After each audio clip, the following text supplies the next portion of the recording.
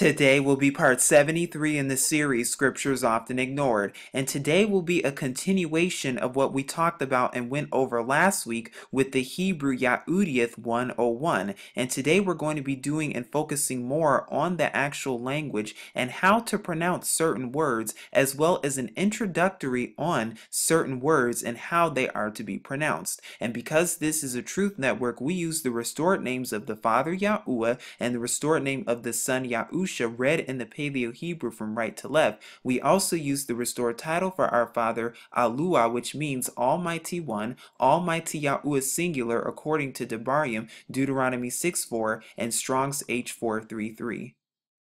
Now, if you already have not, I highly recommend you watch part 1 of the video to get a better understanding of the spelling, the letters, the alphabet itself, and the pronunciation of each of the letters in the words, because we're going to be going off of that. So once again, if you have not already, please watch part 1 of the video to get a better understanding, because we will be going a little bit faster in this video. But before we get started, I wanted to just go over the alphabet once again and the pronunciations of each of the letters. Now, like we already talked about in part 1, there are 22 letters to the Yahudyth, or the Hebrew alphabet. This is how it looks in the Paleo, and this is how it looks in the modern, as is commonly known as today, and this is the pronunciation as is commonly known. Pictographically, you see the Al, or the Aleph, which represents the ox head, and it makes the A sound. Then we have the Bath, which makes the B sound right here, which represents house, or being inside. We also have the or as they call it, the Gimel in the modern, which makes the G sound and represents a foot or a camel. We also know and talked about in the Yahudyth language, it's very pictographically, and words actually mean things, and each of the letter actually has a meaning. Then we have the fourth letter right here, which is the Dal, or the Dalet as it's commonly known, which represents a door, and it makes the D sound. Then we have right here the fifth letter, the Hey, which makes the Ah sound and is a vowel right here, or the H sound right here. This is how it looks in the modern. The sixth letter is the U, or what they commonly know as the Vav in the modern, but it actually makes the U sound and represents a nail, as you can see right here. Then we have Zayan, or Zayin as it's commonly known as the modern Hebrew, which makes the Z sound and is represented with the weapon. Then we have the Ket, or as they commonly know it in the Hebrew, in the modern one, is Chet, and we talked about the pronunciation, how it's just Kat, and makes the K or H sound interchangeably and represents the wall of separation.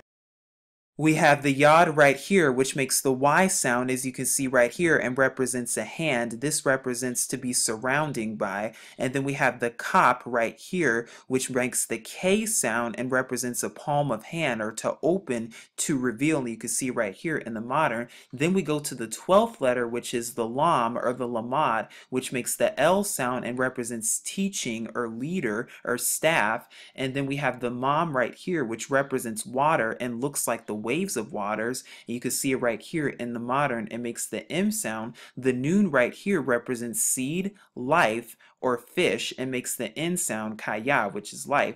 And then we have Samak right here, which is the staff, or to support the staff, or to prop, which makes the S sound. The Ayan right here, or the Ayin as it's commonly known, which looks like an I, or I see experience, and makes the A sound. Then we have the Pa, or the Pei, which means mouth, word, or speak, which makes the P sound. We also have the Tsad, which makes the TZ sound, which looks like a fish hook actually.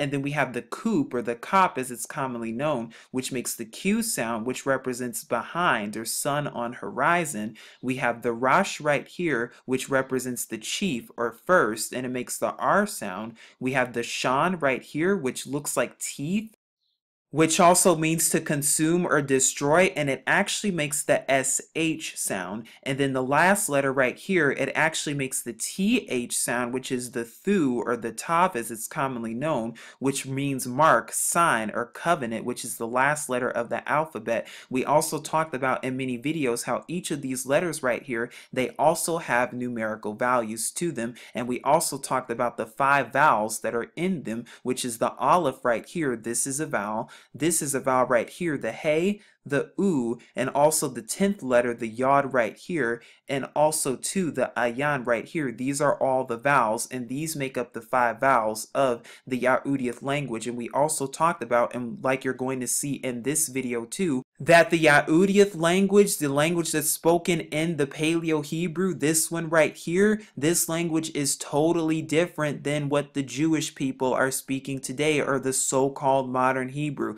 They're completely two separate languages, and you're going to see that in just a moment to come. Another important thing to note, as we also noted in the first video before, is that there are no letters E, F, I, J, O, V, or W in the Yahudyth language. These sounds are achieved by adding so-called vowel points or various dots and dashes, so the nikud, to the Yahudyth Hebrew letters, as we also talked about, adding and taking away. And we also noted the importance how the letters J, E, W, the people who call themselves Jews, those letters are not even in the original Yahudyth alphabet or tongue. So how could they be known as that? Could they be imposters according to scripture? Well, Revelation Kazun chapter 2 verses 9 and chapter 3 verses 9 tells us exactly who they are. But like I said, we went over that more in detail in the first video in part 1, but now we're going to be talking more about the pronunciation of introductory words. And so now what we're going to do is cover a basic pronunciation of basic words and words that you definitely need to know. And we're going to be talking more about intro words, or 20 words indeed. Now, some of these words we've actually talked about before, but once again, we're going to go over them, and they're going to comprise of different names, nouns, verbs, and other words that you definitely need to know to really get a basic Hebraic or Yahudyth understanding of it. And we're also going to be talking about this word too. But right now, we're going to start with. And I also would like to note that in the list below, bolded words are of pagan origin, which we'll see later on, and the Strong's number is in the parentheses listed, and we're actually going to go to each one so you can see it yourself, and so that we can get a basic understanding of the pronunciation, and we're going to go one by one. Now, of course, I did a video on what is the name of the Father and the Son last year, and I'm actually going to link it in the description box below, but you're going to see and get an understanding of the pronunciation here. And so the first word that we're going to go over is the name of our Father, which is Yahuwah, and this is the definition that they give you. But of course, we covered this word in part 1 too, and what it really means. Now, as you can see right here, this is what we're going to turn our attention to. You see that it uses 4 characters, and this is the way that we're able to know what it means in the Yahudyth and how to pronounce it and get an understanding. But we see right here, it means the Yod right there. That's the Yod. It has the Hey right here in 2 different places, so we know it has the same pronunciation, the Ah, and it has the U right here, so the Yod Hey U Hey, so we know this makes the Y sound, this makes the AH sound, this makes the U sound, and this makes the AH sound. So when you put it together, you get Ya, like right here, these 2 letters is Ya, U, or Ya-U, so Yahuwah. So when you put it together, you get Yahuwah.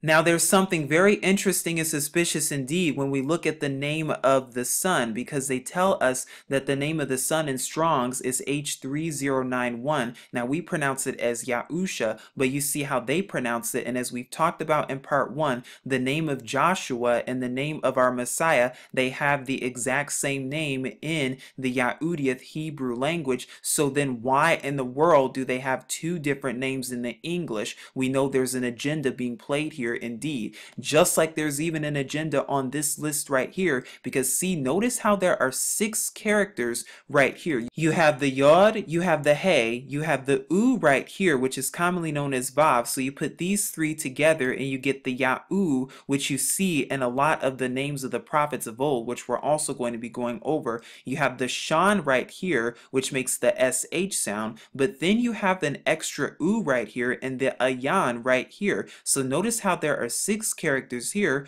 but when you take a look at the occurrences, it only has 5 letters right here. It does not have this extra U. There are only 5 of them right there. So why are they adding an extra U right here?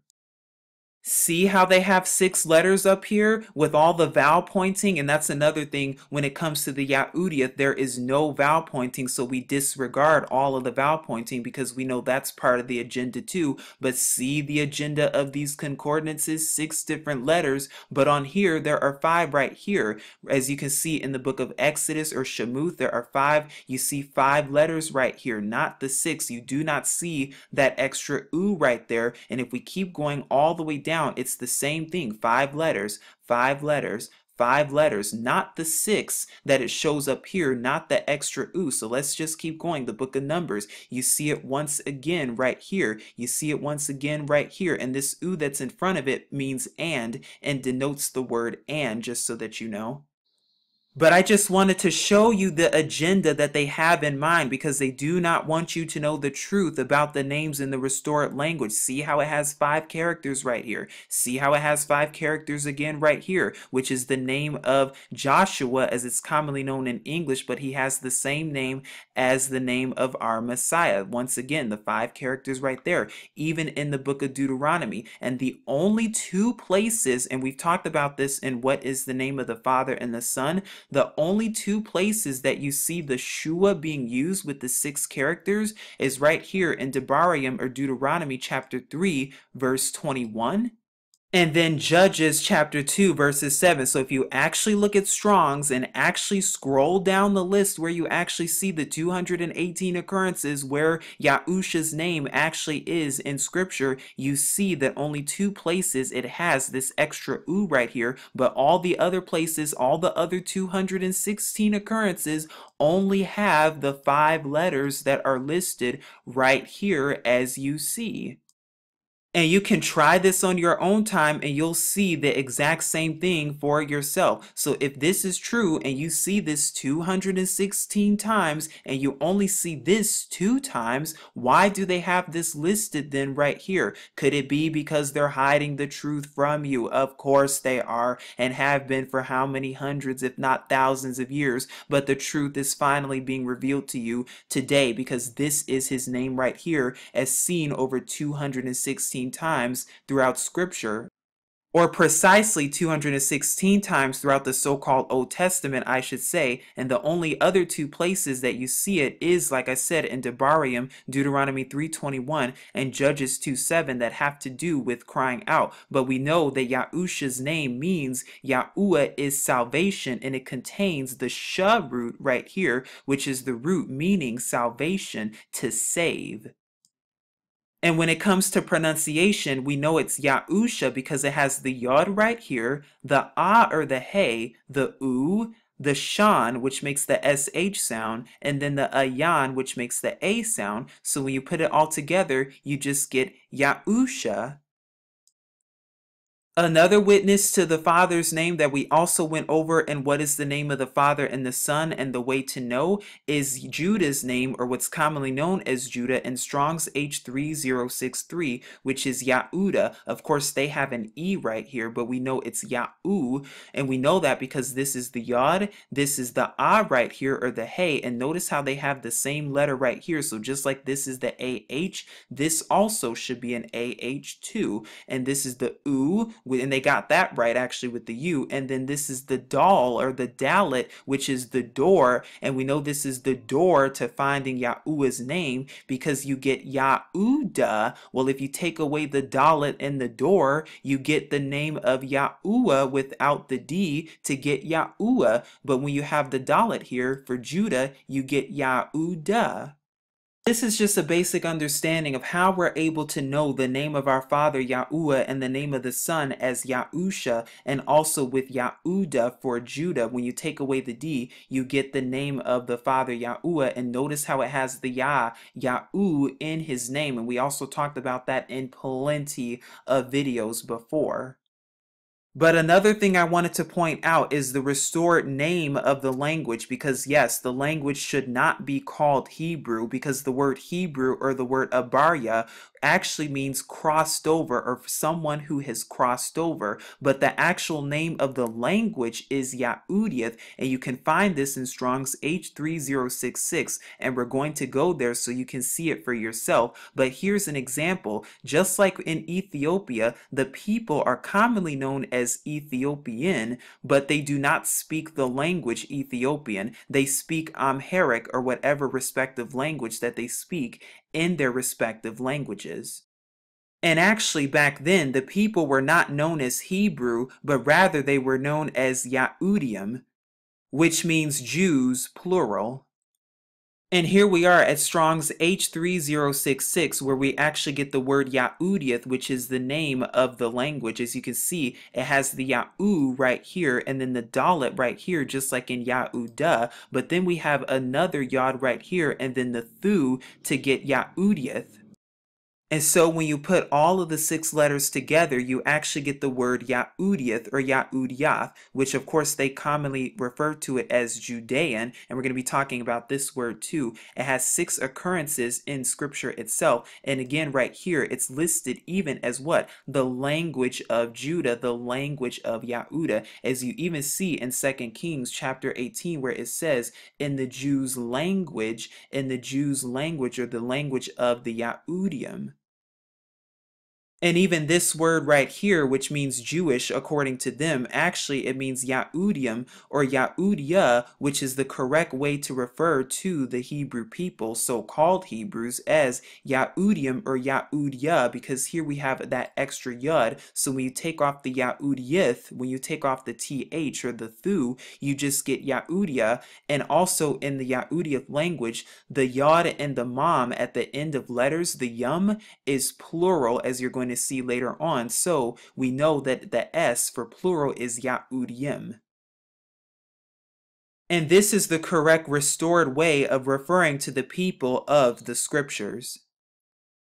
And so now we're going to continue when it comes to the different pronunciation of names, verbs, and nouns, as we also talked about and did in part 1. But now we're going to expand upon that, and we're going to start with names of a few of the people in scripture who are listed in order to be able to pronounce their words. And like I said, you can try this with any word in the Yahudyith language. You can try the same principle and same technique. And what you'll see and find out is how easy it really is to pronounce certain words, and you'll also see how the restored language is different than so-called Hebrew and Yiddish, Babylonian Yiddish, that's being promoted today by the Jewish people. And we're going to start with Isaiah, Yashayahu, Jeremiah, Yarmyahu, and Hosea, Husha, and this is where you can find it in the Strong's Concordance. We're just going to start with these 3 for today. And like we also talked about before in previous videos, the names Isaiah and Hosea in the Yahudyith language also bear witness to our Messiah Yahusha, containing the Shah root being Yahusha and not Yahushua. And so when it comes to Isaiah in Strong's H3470, we have Yashayahu, but see right here they give 5 characters, but note over here how the extra U is right there, so it's actually 6 characters right here. Notice these things. I'm telling you, there's been a lot of agendas going on, but we see the 6 characters. We have the Yod right here, which makes the Y sound, the Shan, which makes the SH sound, the Ayan, the A sound right there, and then the Yahu at the end with the Yod, the Hey, and the U. So when we put it together, we simply get Yashayahu, Yashayahu. And the same thing is true with Jeremiah's name in the Yahudyith language, Yarm Yahu, in Strong's H3414 right here, which means Jeremiah or Yaram Yahu. See, they have 5 characters right here, but then they have 6 characters with the extra U added in some places, but then in other places they only have 5 characters right there in the actual name, as you can see. So when you piece it together, you have the Yod right here, which makes the Y sound, the Rosh, which makes the R sound, the Mam, which makes the M sound, and then the Yahu right here, the Yod, the Hey, and the U. So when you put it together, you get Yaram Yahu, Yaram Yahu. And like I said, this technique works with any word that you're trying to figure out and understand in the Yahudyth language when it comes to the pronunciation. And we're going to be doing more examples of that in the video to come. We also have the name Hosea in the English, but we know that it's actually one letter off from the name of our Messiah. Again, we have the Shah root right here, which bears witness to Yahusha's name. And we see that when it comes to Husha's name right here, the Yod is the only thing that's missing to get the name of our Messiah, Yahusha, but his name contains 4 characters, the Hey, the U, the Shan, and the Ayan to get Ahusha, Husha. And if we just place the Yod right here, we get the Y sound to get Yahusha, the name of Joshua and our Messiah.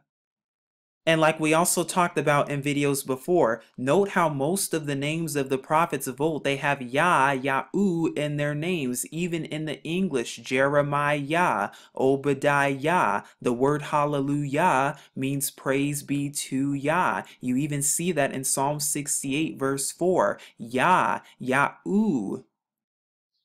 The song Kumbaya, come by here, Yah. So you see it all over. And like I always talk about in all my videos and emphasize, names are very important. And so now we're going to be going over some more foundational words to get a better understanding of the pronunciation of the Yahudyth language. And like I said, notice the 2 differences in the languages because they try to tell you in the modern Hebrew with this word here in Strong's H8426, the word that means thanks or thanksgiving, that it's Todah. But when you actually look at it and break it down, it contains 4 characters. The first one is the Tav, as it's commonly known, or the Thu, which makes the TH sound. The next one is the U, or what they call the Vav. The next one is the Dal or Dalit, which makes the D sound, and then the A or the Hey right here. And we see the Uda just like in Yahuda, but when we put it together, we actually get Thuda, Thuda, Thuda. We see the same thing that's being done even in Strong's H8451 in the word as they call it Torah, but notice how the only difference, again, we ignore the vowel points, but the only difference in change is that it goes from a D, a Dalit, to a Rosh, which is an R, and this word means instruction or law, direction. We have, again, the 4 characters, the Thu right here, the U, the Rosh, and then the Hey or the Ah, so when you put it together, you get Thura, Thura. So like we just went over and talked about, thanks means Thuda or pronounced Thuda as we saw in Strong's H8426, and the word Torah as it's commonly known is Thura, which means law and instruction. It means and is pronounced Thura according to Strong's H8451 and 8452. Now, we actually talked about this in this week's Living Righteously series when it comes to expectation and chord and the word wait. And we talked about kuwa or thakua, and we also talked about the pronunciation, and we'll once again go over it. But what you'll start to see is that the word expectation also appears in other words too, like this word yakal and shabar, and we're going to go over all of these ones right now. And again, note the differences between the 2 languages, between the restored language and the so-called modern Hebrew, because they pronounce it here in Strong's H6960, kava, which means to wait. But when we actually look at it, we know this makes the ku sound right here, or the Q sound, and then the ua right here, just like in the name of our Father, Yahuwah. When you put these 3 letters together, you get the Q, the u, and then the a right here to get kua, kua. And then even worse is this pronunciation right here, because then they say it's tikva, so how it went from kava to tikva, I'm not even sure, but that's what they claim for this word, which means chord or expectation, as we went over. But see, notice how it has the same root right here, the kua right there, as you can see, but then right here it has the extra letter right here, which is the tav, or the thu, which is the th. So when you put all the 4 characters together, you get the th right here for the thu, the q right here for the kop, and then the u, and then the a for thakua or thakua. And notice how the only thing you're doing, the only difference from the word we just saw before is you're adding this letter right here. You're adding the TH right in front of it, but you still get the kua right here from the original word that we just went over. Now here's another word that has to do with expectation, which also can do with trying or examining, as you see right here. Now they pronounce it as sabar in H7663, but when we look at the shan right here, we know that this makes the SH sound, just like in the name of our Messiah, Yahusha. So when you put all these three words together, you get shabar, or the shan, the bath, and then the rosh. And we know that the shan makes the sh sound, the bath makes the b sound, and the rosh makes the r sound, which gets shabar. Another word that they actually somewhat get correct is this one in Strong's H3176, which is yakal, and it means to wait, await, or to have expectancy and waiting, as we also talked about in our Living Righteously. But you see it has three characters, the yod right here, which makes the y sound, and then the kat, which can be used as the K sound or the CH interchangeably, and then the lam right here, which makes the L sound, and when you put it together, you get yakal, yakal. And going back to our first word, shabar, which means expectation or examining to try, we see right here that it's shabar right here. But what happens if you replace this first letter right here with the dalet or the dal? What word do you get next? The next word that you get actually is dabar then, which means speech or word and has over 1,400 occurrences in scripture. And you see that it means the word right here, and it has the three letters. It has the same bath and rosh as the other word shabar, but the difference now is we're placing a dalet right here to get the D sound, the bath to keep the B sound, and the rosh to get the R sound to get the words dabar. And as you can see, it's simply pronounced dabar, just like with this word is pronounced shabar, as you can see with the same two letters right here, only the difference is adding this one right here and changing it up. But you see how it keeps the same amount of sound and is consistent throughout the language. Other foundational words that we're going to be going over include these ones. Now, some of them I've gone over before, but now we're going to actually take care of their actual pronunciation. As you can see, the ones that are listed and highlighted in bold are actually of pagan origin. Now, again, this video is for those who are looking to understand and get an understanding of the Yahudyth Hebrew language and are interested in doing so. No, it is not required for deliverance, but knowing the name of the Father and the Son definitely is. But like I said, just like Sapana or Zephaniah chapter 3 verses 8 through 9 tell us, Yahuwah will restore unto us a purified tongue. But right here we're going over what's commonly known as heaven, the word Shamayim or Shamayim in Strong's H8064, and also the word Faith, which means Amuna or belief, and then esteem, which is kabud, favor, which is kan, which is the root word, which also makes the word kanan, and then also the word bless, which means barak or baruch. And notice how it has be less in it. That's a play on the English. And then made apart, which means kadash and kadush, all of which we're going to be breaking down right now. And the first one, of course, is Shamayim right here from Strong's H8064. Now you can see right here it has four characters, the Shan right here, which makes the SH sound, the Mam, which makes the M sound, and then the Yod to get the Y sound, and then the extra Mam to get the other M sound, so the double M. So when you put it together, you get Shamayim.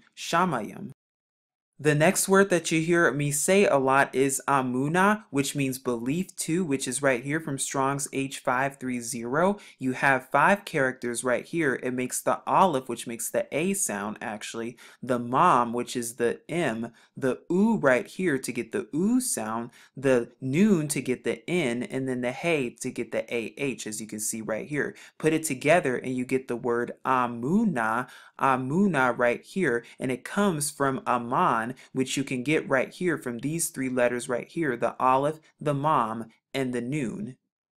The next word is kabud, which means esteem. And you see it has the kap right here, which makes the K sound, the bath, which makes the B sound, the U once again to make the U sound, and then the dalet to make the D sound. So when you put all of these four letters together, you get the word kabud. This is the word right here, which means favor. As you can see right here, it only has two letters of the Yahudyth alphabet. It has the het right here, or the kot, and then the noon right here. And we know this makes a CH or K sound interchangeably. And then this letter right here, which is the noon, which gets the N sound. So when we put it together, we get Khan. Khan, which means favor. Another word that we see right here is if you add an additional noon to it to get three letters as opposed to two, you get right here, which is Strong's H2603, which means to beseech. And you get the word Canaan right here because it has the K sound right here and then the two noons right here to get Canaan, Canaan, Canaan when putting it together. And also for clarification purposes, when it comes to the word bless right here, actually Barak is for the past tense right here, as you're going to see. And then the word Baruch is used in the present tense, and we're going to be going to their uses. And I'm going to show you that in just a moment to come. But I wanted to clarify that and the differences for these two and the letter differences too. Here we are once again at Strong's H1288 to get the word Barak. As you can see right here, there are three characters, and this is the past tense form right here. As you can see, the first letter is the Bath, which is the B, the Rosh, which is the R, and then the Kop right here to get the K right here to get Barak, Barak, Barak. Now, when it comes to Baruch, you see how it has the extra U right here to get four characters. So you have the Bath, the Rosh, and then the U right here, and then the Kop right here. And when you place all four of them together, you get the word Baruch, Baruch, Baruch. But if you take this off and just only have three characters like right here, you get the word Barak. So that extra U comes from the letter right here that's added, which indicates the present tense, as you can see right here in Barashayath, or Genesis chapter 27, verse 29 right here, and also can even indicate too future tense, as seen right here in Debarayim, or Deuteronomy chapter 7, verse 14, where it says, you will be Baruch, or blessed. And then finally, a breakdown of these two words right here. We have Kadash and Kadush, and we're going to be going over this one, Kadush, right here, which means made apart in Strong's H6918 right here. As you can see right here, you see it has four characters. So we have the Ku right here, which makes the Q sound, the Dal or the Dalet to get the D sound, the U, and then the Shan to get the SH. And when we put it together, we actually get Kadush, which originates from right here, Strong's H6944, Kadash. We have the Q right here, once again, the Dalet to get the D sound, and then the Shan to get the SH. And when we put it together, we get Kadash, Kadash, Kadash right here.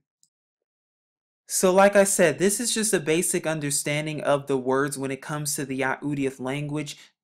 And prayerfully, this video helps you too in your own personal studies if you're personally studying the language or even looking to study the language more and the pronunciation of words. And like I said, you can try this with any other word and you'll see that it applies to basically the same words if you just look at the chart and just apply the different pronunciations. But as we even talked about, you'll see how it's two separate languages.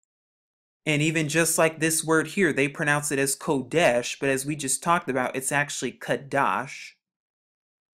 Now, if you would like me to do this with even more words and to study this with even more words that we've gone over before, please let me know, and I would be more than glad to do that in the description box below. But like I said, prayerfully, this video has been very helpful unto you indeed. And if you have any questions, comments, or concerns, or even recommendations on the scriptures, and if you would like more understanding, or if you just have any questions for me, please feel free to email me at truthunveiled77@gmail.com. Again, my email is just truthunveiled77, 2 7s, not 3, gmail.com. Also, if you have any questions regarding scriptures, and if you would like a recommendation of what scriptures that I use and the scriptures that I recommend, also email me at truthunveiled77@gmail.com, and make sure to put scriptures in the title of the email. If you have any questions about anything else, please be sure to email me. Prayerfully, this lesson was very helpful unto you. This is Truth Unveiled here, saying shalom.